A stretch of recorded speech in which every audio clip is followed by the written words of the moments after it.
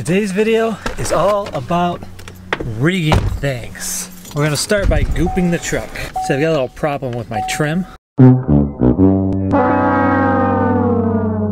So we're gonna use some of this here goop, automotive contact adhesive, best of repairs, amazing goop.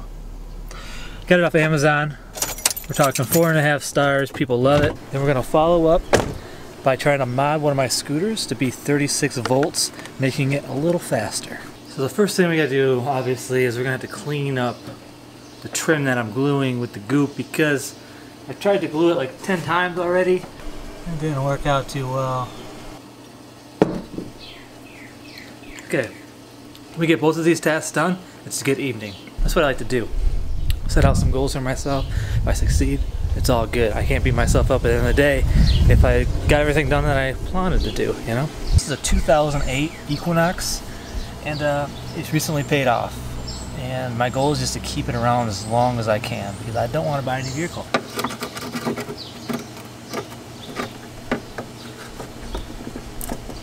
First thing I gotta do is find a piece of wood to go between my fence and this truck.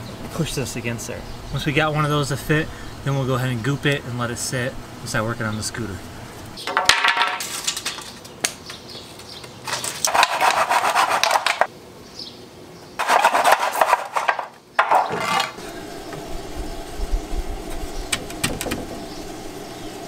At this point, I'm really not going for pretty. I just want it to stand so it doesn't look like driving around a hoopty, you know what I'm saying? It's embarrassing.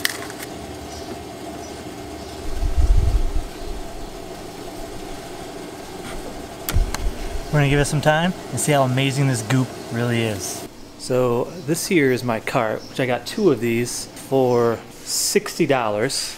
One of them is gonna be the kids. I'm gonna keep it 24 volts. But for this one, it's kind of messed up, but I ordered a 36 volt speed control for it, which should make it go a little bit faster. We're gonna overvolt the motor. It's a 24 volt motor. Yeah, so let's swap out that speed controller.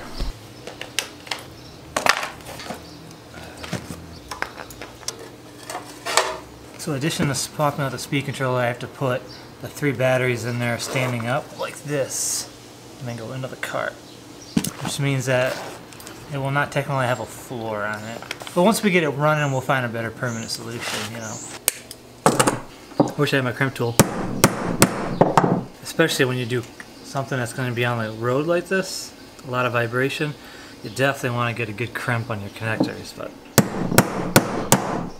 alright, batteries are connected, 3 in series. Here's what it looks like. We have topped on the 2 sides of the batteries. We have 2 jumpers. So that gives us a total of 36 volts. Okay, so we're just going to quickly mount these in here, and then hopefully she runs. And then we'll figure out how to tidy everything up.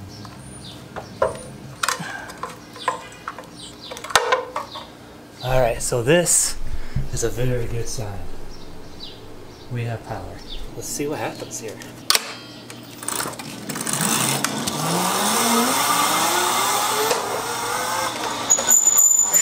That is way faster.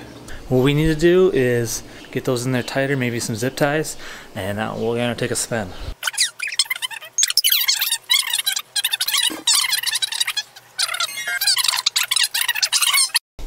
I will say that driving this one-handed is a bad idea. Oh my gosh. I'm gonna go grab the GoPro and my daughter. Hey! Yeah. Your scooter is ready. It is? And it's quick. Haley's on her way out, but that's what we got right now. Alright, so we're gonna switch to the cell phones for this ride. I'm gonna take the 24 volt scooter, Beta's gonna take the 36, and we're gonna see how much faster it is. I had to put 3 batteries in it, yeah. To make it work? What? To make it work? To make it work, yeah. Can you ride this one? For now, yeah.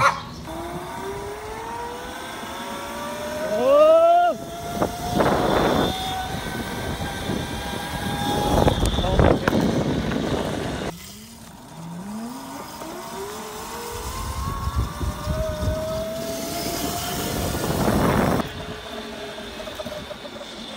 Alright, so tomorrow we're gonna have to get like some speedometer app, but this one is definitely a lot faster than the 24-volt cart.